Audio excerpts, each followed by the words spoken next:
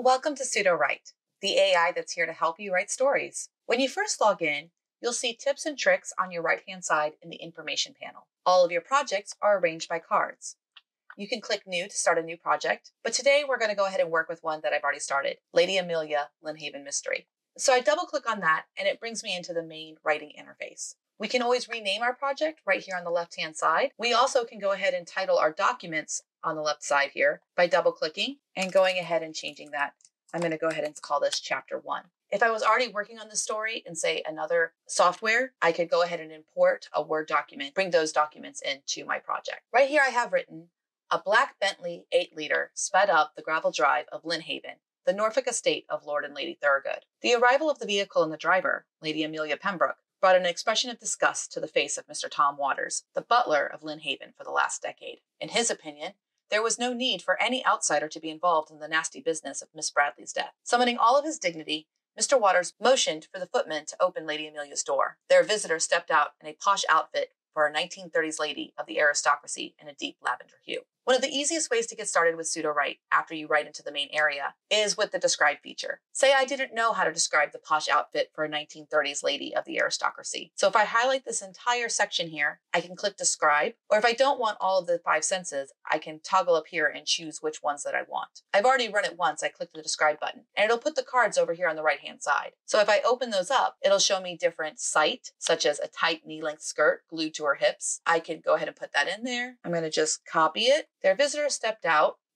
and I'm going to put that in there. Stepped out in a tight knee-length skirt, or stepped out with a tight knee-length skirt glued to her hips, a silk-lined V-neck sweater that hugged her chest and fell loosely over her shoulders. I would want to put the color beforehand so that people can imagine that. So I'm going to cut that out. Stepped out wearing deep lavender, wearing a tight, deep lavender knee-length skirt glued to her hips. I'm going to put a period there. A silk-lined V-neck sweater. We'll do a white one. A white silk-lined V-neck sweater hugged her chest and fell loosely over her shoulders. Now, there was another detail in here that I wanted where it said, this part right here, Lady Amelia placed a violet clutch under her elbow and adjusted her hat. It covered her blonde hair in a low, broad sailor's cap, tucking one side behind her ear. Now, you'll notice I chose as the creative director which sequence this goes in because I wanted the people to understand what she looked like, and then I'm going to go ahead and do her movement. Let me go ahead and copy this and bring it in. Lady Amelia placed a violet clutch under her elbow, not in her elbow, because that's kind of strange. Under her elbow, or I think we'll say tucked a violet clutch under her elbow and adjusted her hat. And then I'm going to say the low, broad sailor's cap covered her blonde hair, tucking one side behind her ear. There we go. So now we have Lady Amelia. Now, let's say I don't know what happens next. I can go ahead and just keep my cursor here, and I can click this right button. Now, before I click the right button, I have the option of giving it some information about my story. If I do this drop down here, I can click to my right settings, and I can choose my creativity. This controls how closely it needs to stick to my prompt. I'm going to bring that down a little bit because I want it to be very specific to what's already happening in the story. I can control how many cards I have, such as 2 through 6, and I can control the length of the cards. We'll keep it at 150 words and 2 cards. And the key details here, I will put in here. Miss Bradley is an upstairs maid who died under suspicious circumstances. And I will say Lady Amelia is here to investigate.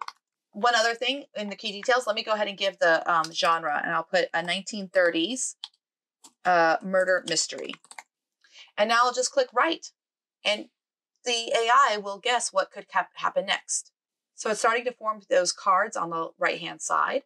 Even though it was a dreary gray day, Lady Amelia's presence brought a ray of sunshine to the estate. I don't think that's accurate because remember, I have that Mr. Waters is not happy. Mr. Waters offered her a stiff bow and said, "Good morning, Lady Amelia. Lord and Lady Thorogood have requested your presence in the parlor." Oh, that's perfect. I like that. I like his little stiff bow. So I'm going to copy and paste that right in here. Lady Amelia followed the butler into the mansion, admiring the grandeur of the state as they walked. She heard rumors of Miss Bradley's death and was eager to get to the bottom of it. I don't know if there would be rumors there because, again, it should have probably just happened. And this kind of jumps a little bit because it has entering the parlor.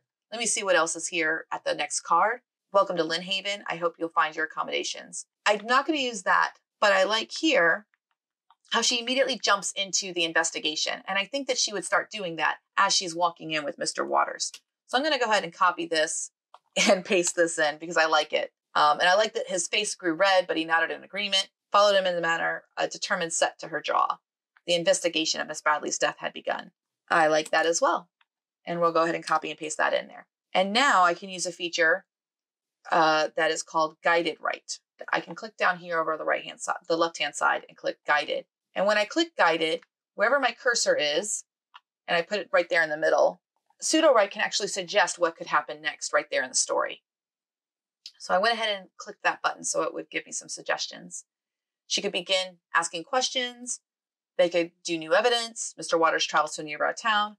I'm going to have that Mr. Waters reluctantly agrees and says whatever his lordship requires of him, to signify he does not want to help Lady Amelia. Now you could actually use guided write to put in any information from your outline that you have. And once I click that, now I have right here, very well, my lady, whatever his lordship requires of me, I shall do.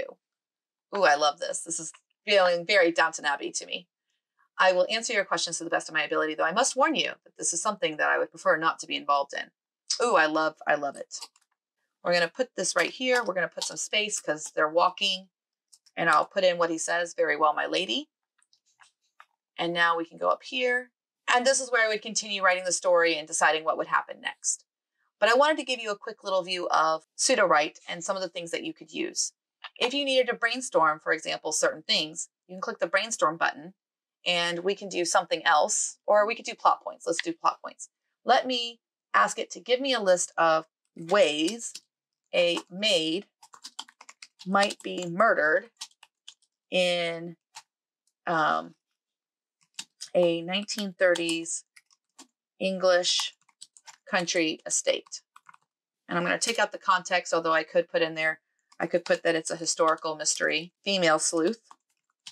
And I'm not going to give it any examples, but this is somewhere where I could say like poison or knock down the stairs, but I want to see what Sudowrite will do. And I'll go ahead and click start. Oh, there we go. Poisoned by a tainted bottle of wine. I like it. Slipping on a wet floor and falling down a flight of stairs. Lots of poisoning. Stabbed by a pair of scissors. Oh, I like that one. You can't really say somebody killed themselves that way. I don't know that slipping on the wet floor makes sense. That makes it too much like an accident. Strangled with a silk scarf. I like that one too. Drowned in the bathtub in the master's bedroom. Well, now that is some drama. So let's go ahead and add that. Once I'm happy with the ones that I have here, I'm going to go ahead and save and exit. And you'll notice that everything that you brainstormed is conveniently right here on the right-hand side up in your top right. There's many more features of Sudowrite. This was just the quick getting started guide. If you start writing into it, you can immediately use the write function or guided write or the describe to make your writing even better. Thanks for watching.